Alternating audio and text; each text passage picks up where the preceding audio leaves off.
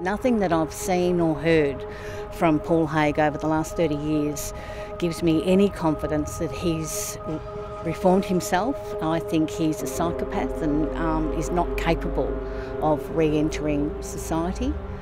And I think he gave up his right to ever come back into society. When you murder a 9-year-old child in front of their mother, when you stab someone 157 times and then have sex with them after they die, that person's not human, in my view.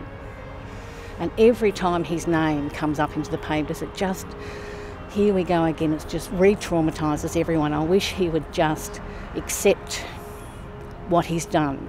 And I believe he, some years ago, tried to contact you. Yes, he did. About 10 years ago, he sent a message out that he wanted to apologise to my son for the death of his father. So I rang the prison and got a message back to him. I don't want his apology, and my son doesn't want his apology. So it's of no purpose to me. It's not going to change how I feel. Do you think he can change? I don't, no.